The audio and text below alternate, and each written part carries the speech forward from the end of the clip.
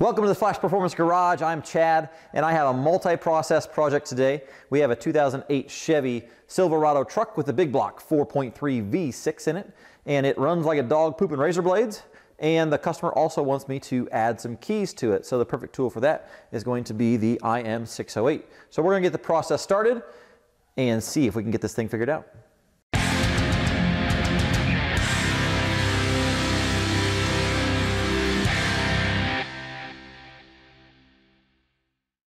The beautiful part about using the IM608 is we can do both the keys and the key fob that I need to add and do the diagnostic side of it. So let's jump into it. So we're going to go to the tool, we're going to go ahead and click on Diagnostics, and we can do an auto VIN. We are connected to the VCI and the truck is on. So there's the VIN, we'll do Autel.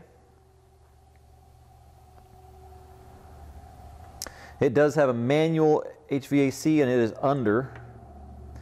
It is not a Z95 package, and it does not have JL4, so we'll go without.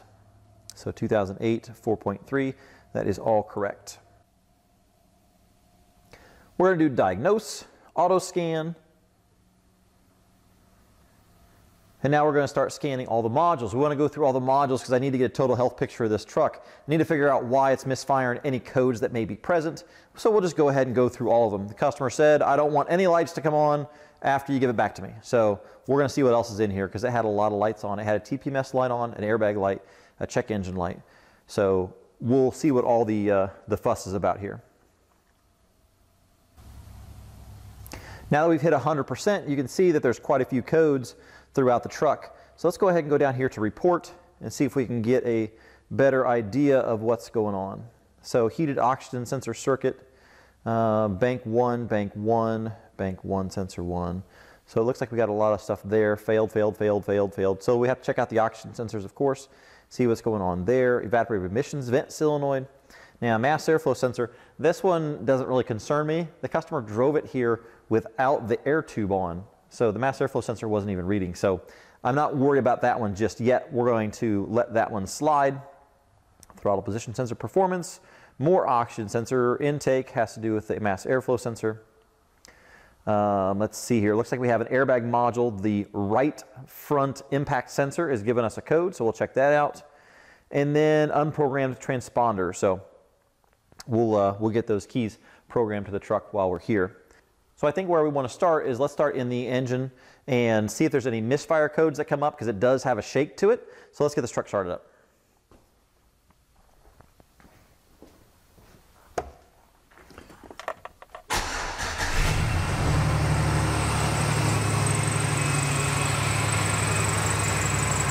I'm going to go into the engine control module.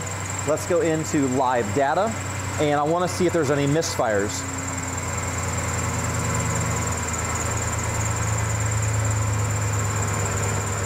Okay, we can hear the engine coming down. Current cylinder misfire 0, 0, 0, 0. And we are cycling, so the crank sensor and the cam sensor are not picking up any misfires on this current setup. So we know that the misfires are not the issue, so it's not actually a misfire issue. And we have all those oxygen sensor issues. So let's check the oxygen sensors and fuel trims and see where that takes us. So we're going to go back. Now we want to go into fuel trims and check and see where the fuel trims are. That'll give us some information about what's going on inside the engine, and we can verify that oxygen sensor while we're there. So let's go to bank 1, sensor 1, and we're going to go to bank 2, sensor 1. I want to see those two on top of each other. It's so hard to watch these flickering back and forth, so we're going to go to graph merge. And we can see our blue line is bank 1, sensor 1. It's not moving at all. And then we got bank 2, sensor 1 is switching rich and lean like it's supposed to. So that sensor is working properly. So we definitely know that we have a stuck bank 2, sensor 1 issue.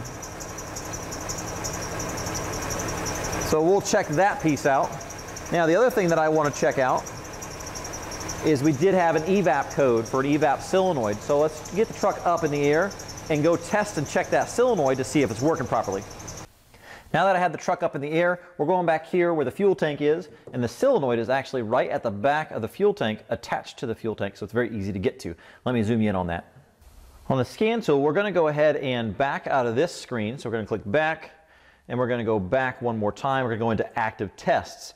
Under active tests, evap vent solenoid, I'm going to select that, and then we're going to do an active venting. So currently it says that the solenoid is venting. We're going to grab the solenoid with our hand.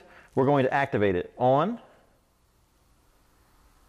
And it says not venting. It did not change anything. We're going to go off. Again, didn't change anything. So now we have to check for power to make sure the computer has control of that. To do that, I'm going to use this little noid light that I can plug into our connector to see if we have control of the solenoid. So I'm plugged in, so I have command, and then I would assume ground on the other side. I haven't checked the wiring diagram, but we're going to see if this circuit is good. So we're going to go ahead and click on, and you can see off, on,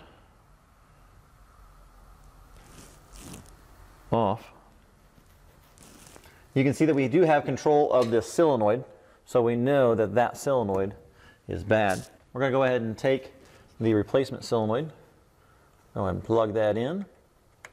We're going to hold on to it, see if we can feel it. I'm sure you can even hear that, hear it popping. So we know that that solenoid is good, so I'll go ahead and swap that out. Now that I have the solenoid replaced, I want to verify that it works. And the reason I want to verify this one is because it came from a salvage yard. So I'm not going to say that my customer slash friend is cheap, but he's cheap. So if you haven't seen the fire behind me, that is because I'm getting ready to smoke the truck.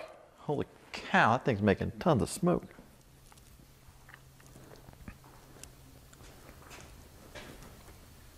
Shut that baby down for a second.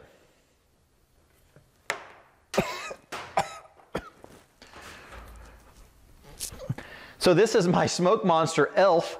This is the S25 model, and I'm going to smoke the tank on this truck because that will put smoke in the tank and then push it past that vent solenoid. So I did not connect the vent solenoid up all the way on the opposite side of the vent solenoid because I want to verify that this solenoid works. I hate to do all this work with a used part and then it still not be good. So we can hear the vent open and closing, but we want to make sure that's actually going to stop the vapors from coming through. So we're going to use smoke. And to do that, we're going to use this little cone that comes with my Smoke Monster. This is a very pliable, flexible cone. We're going to stick this down the fill tube and smoke out the tank.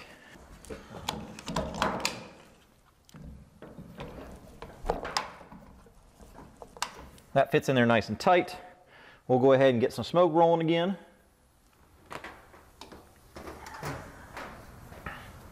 We can see a nice stream of smoke coming out of there.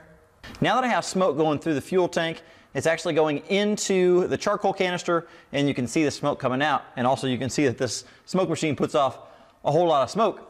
I'm going to go ahead and turn on so it is not venting. And you can see that that immediately kills the smoke coming out. Now all I have is just residual hanging around. I'm going to turn that back on. And smoke starts coming out again. So we know that that solenoid is good. On.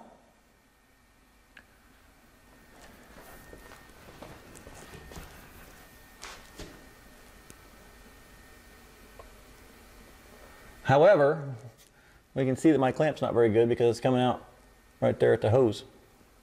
So I think I need to fix that too. So I'll get that taken care of, but we know that our vent works. Woohoo! We got quite a few things fixed on this truck in this episode. We got the oxygen sensor we know we need to replace. I got the solenoid fixed and checked and verified, so we know that those are good to go. I got to do the airbag sensor next, which is no big deal. I'm just going to swap that out and see if that takes care of the issue. The next step is going to be programming keys, and I'm going to do that in another episode. So make sure you stay tuned. I'm Chad from Flash Performance. Thanks for watching.